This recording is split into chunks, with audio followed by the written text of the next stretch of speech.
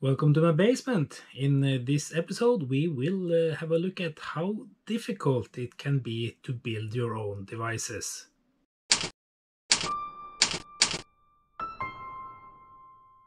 So, another package from the UK this time.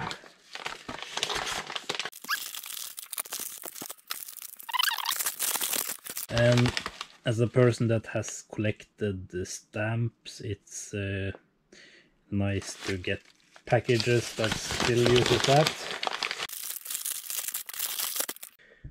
Okay, so I have bought a kit from You Make Robots. This is a CASDuino, it's a MAXDuino, and it's a TZXDuino. The build is the same for all of them, but you can load the different software, and as you know, I need some way to play CAS files reliably. So this will be able to load CAS files or software, cassette software, to both my TRS-80 color computer and my MSX machines. So as you can see, the thing is completed, and I have loaded the software on the Arduino, as you probably saw, and yeah, put in an SD card, FAT32 formatted, and put on one cassette game.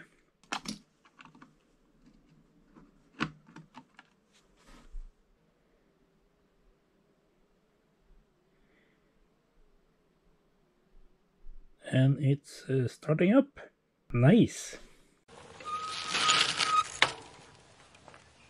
So yeah, not sure what happened. I think I got video with working, but after a while the Arduino stopped working. I'm not sure what happened. I tried to flash it again and doesn't seem to work at all. The power lights come on, but there's no activity. So I think it's fried. That's for sure. And I also think, looking at the pictures, that I'm not supposed to solder this to the bottom. So yeah, what's next? I have to desolder this one, which will be a pain. So yeah, a week after the incident, I finally got something in the mail.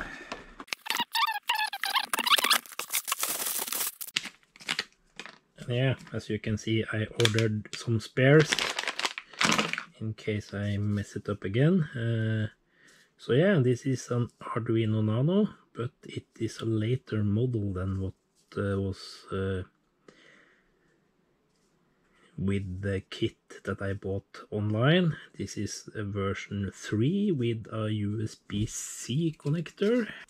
I managed to install the new Arduino Nano. Then I tried the program to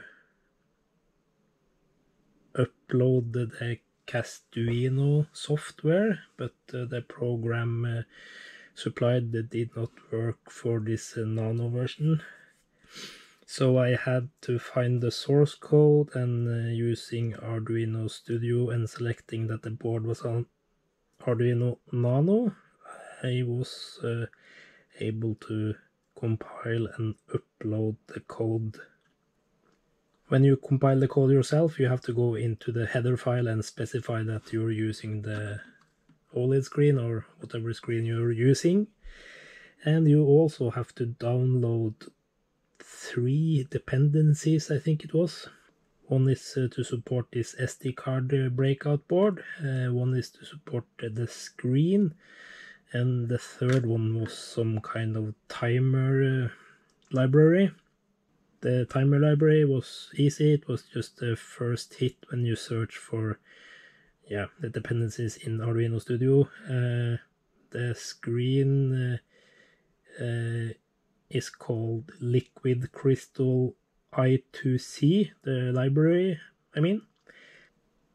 and the library for the SD card module is called SDFAT, but you can't install the version 2 or above that because it has changed the interface and the code will not compile, but you can use the latest version 1 of that library. So once that was fixed, I uploaded the code and it actually worked. So let's put it back into the shell and yeah, see if we can have some fun finally. Okay, so we hooked everything up. It's definitely not stable. It keeps crashing. If you leave it alone for some time, it yeah, it becomes unresponsive. You can reset it, and sometimes it crashes on boot, but sometimes it goes okay.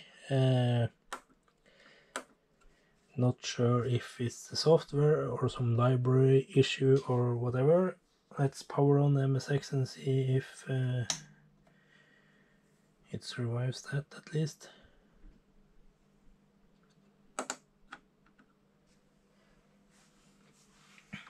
Okay, so run CAS should be the thing, and we press play. You will see that it's paused, waiting for the remote signal, and it got the signal and is playing the cassette. It found something, which I guess is good. We're loading. Yeah, then the software crashed and it stopped loading.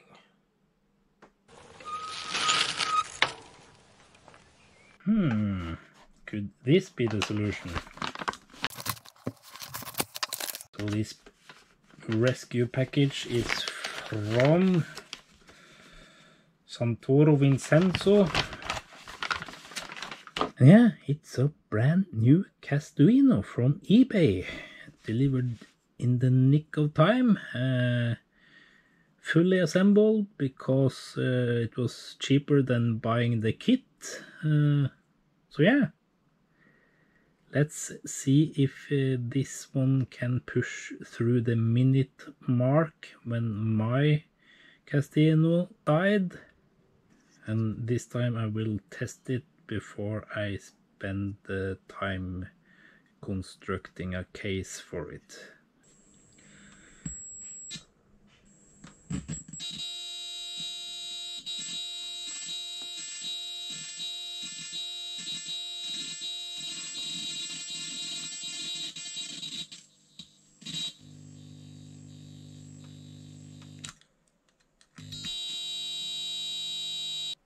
So I've hooked up my Italian CASDuino, or MAXDuino, it's running. So yeah, it is at least stable. It doesn't crash all the time like mine did. So I'm hopeful that we will get a different result this time.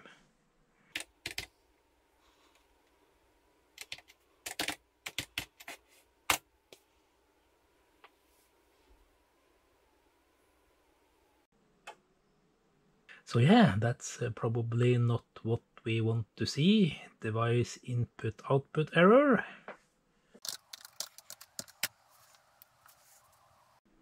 Okay, so we found something.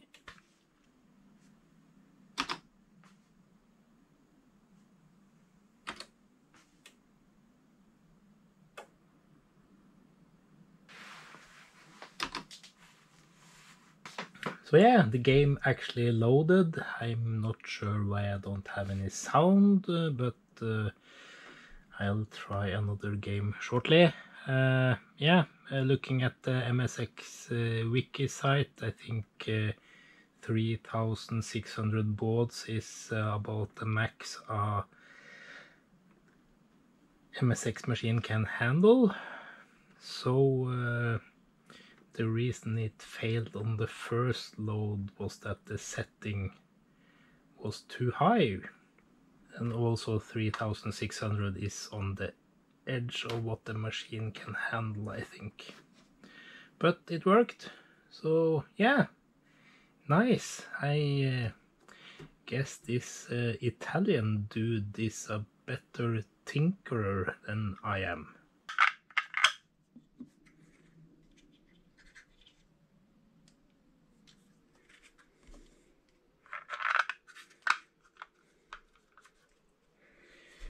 So yeah, pretty happy with my new MAXDuino. Hopefully it still works.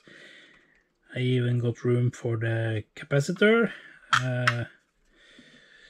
The dude that made it had glued it to the board, so yeah, I don't want to break that, so I just cut a hole in the cover instead.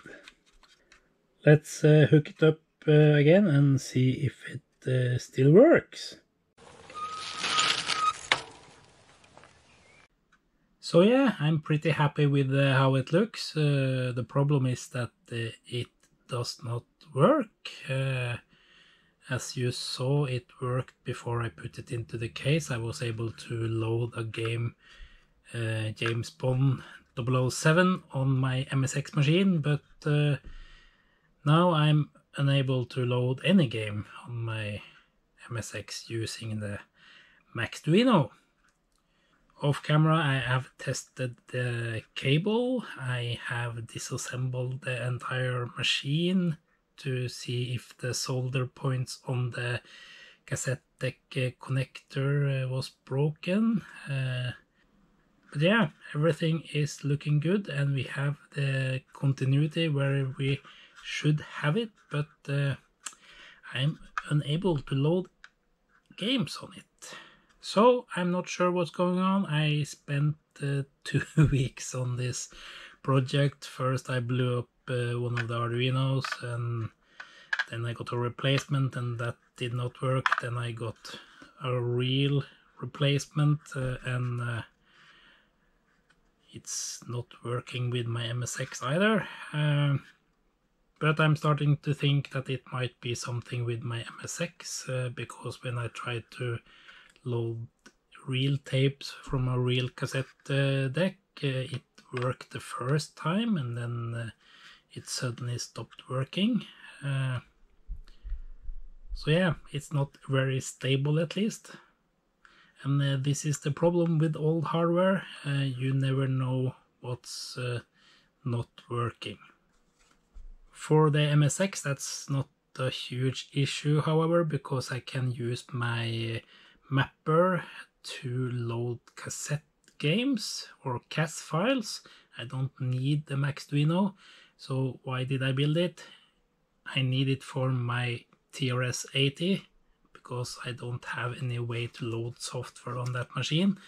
So let's hook up the TRS-80 and see if this works or not.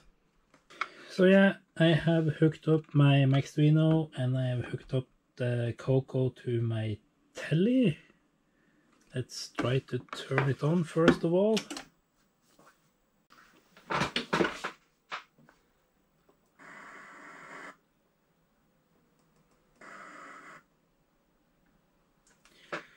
So slightly out of tune.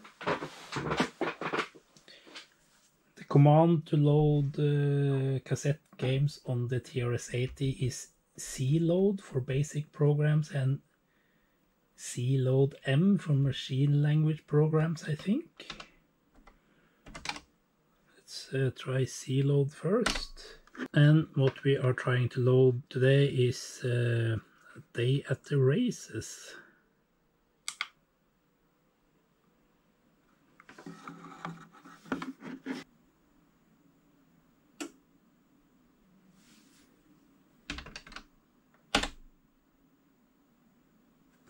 it actually loaded. It was okay, so it was a bit easier to debug on the TRS-80. There's something wrong with this connector.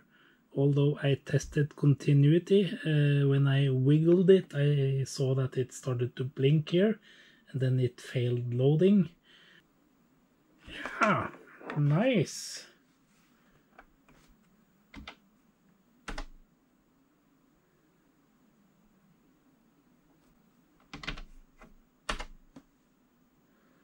Let's bring you in closer and see if we can go to the races together.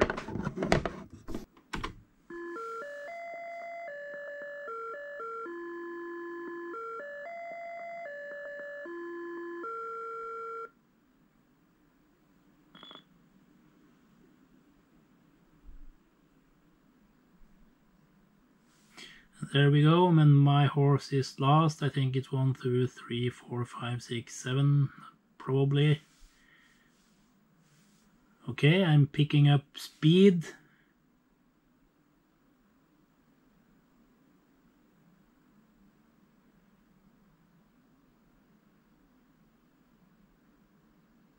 I think I'm in the lead, actually. Yes! Finally something works. And apparently I won $300. It's been quite the journey. Firstly, I broke the TZXDuino by soldering in some wires where they never should be. But not only that, I designed and printed a case for it without testing the equipment itself first. Then I tried to replace the fried Arduino with a new one, but the solution was not stable anymore and the software crashed every 30 seconds. And to be frank, at that point I was pretty fed up with this project, so I pulled what I call an 005 Agema, which is when Chris figures out that some of his equipment is broken and just buys a replacement instead of trying to fix it himself. And to be honest, that was exactly the solution I needed at that point. Then after another week I got a new CASDuino or MAXDuino flown in from Italy. And yeah, it turns out that this one also has issues.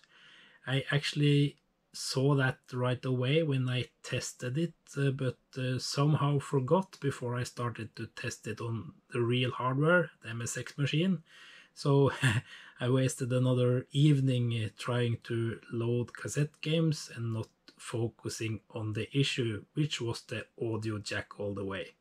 But finally I managed to load a day at the races on my TRS color computer, and not only that, I still remember that you should bet on horse number 3 for the first round. The project started in August and ended in September, just in time for SepTandy, I guess. If you like problems like this, please be sure to like and subscribe, and I do hope to see you all next time.